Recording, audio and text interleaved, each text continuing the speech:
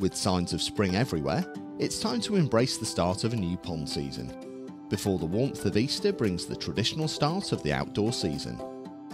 Here are some top tips for outdoor and indoor fish keepers to get the best out of your hobby during March. Inspect hoses and connectors for possible leaks, typically on the outside of bends or joints. Replace old seal rings and lamps of ultraviolet units. If you live in a hard water area, limescale buildup may also need attention. If conditions are mild, filtration can be reinstated, but keep pumps high in the water column to avoid chilling if the weather turns cold. Make sure that any filters that have been overwintered are cleaned and drained before returning them to circulation, as foul water can cause problems. Low temperatures and a lack of flow will have led to a die-off of filter bacteria. So add a bacterial booster or consider using a chemical filter resin such as zeolite while bacterial populations increase. Start algae control measures. If you use a holistic algae controller such as barley straw or phosphate remover, consider adding these now before your algae starts to grow. The early season lag to plant growth means that blanket weed and green water can get a head start in the competition for nutrients before your more attractive pond plants start growing. Watch out for spawning amphibians and leave them to it. Frogs and toads pose little risk to healthy fish, and the vast masses of spawn are their way of playing the odds. Lots of things eat their young, and our pondfish are high up on that list. For the very best of both worlds, consider adding a dedicated pond for frogs and newts. It needn't be too large, and you'll be doing your bit to help these declining species.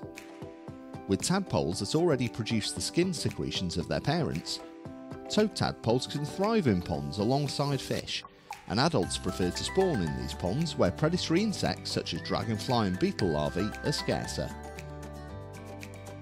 If mild weather continues, both fish and filter bacteria will start to become hungry and active.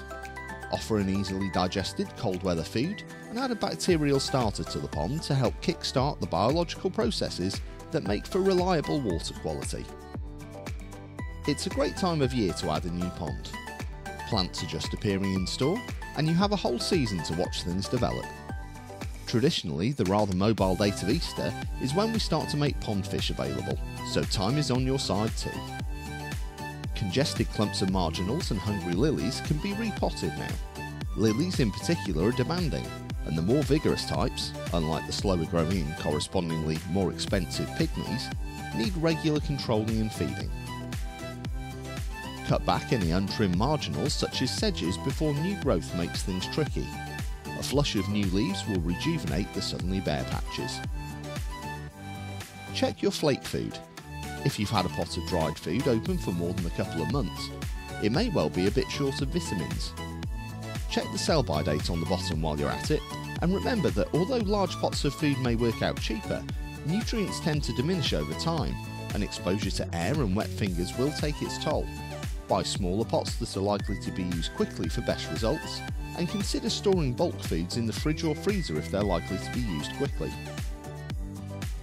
Even with the fanciest filtration or the poshest diet, the best fish keepers are those who spend the most time watching their pets and performing basic maintenance such as regular water changes. If you're a proud pet keeper, you probably don't need telling, but take photos of your aquarium. These are an easy way of recording any changes and capturing your pets for future reference. Not only that, but you can send them in to us and share your creations. Add a little extra to your display by looking at lighting options.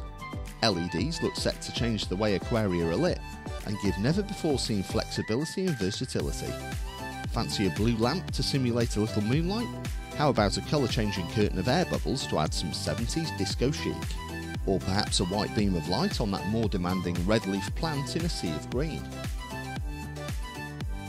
Tune in next time for our top tips for April, and happy fish keeping!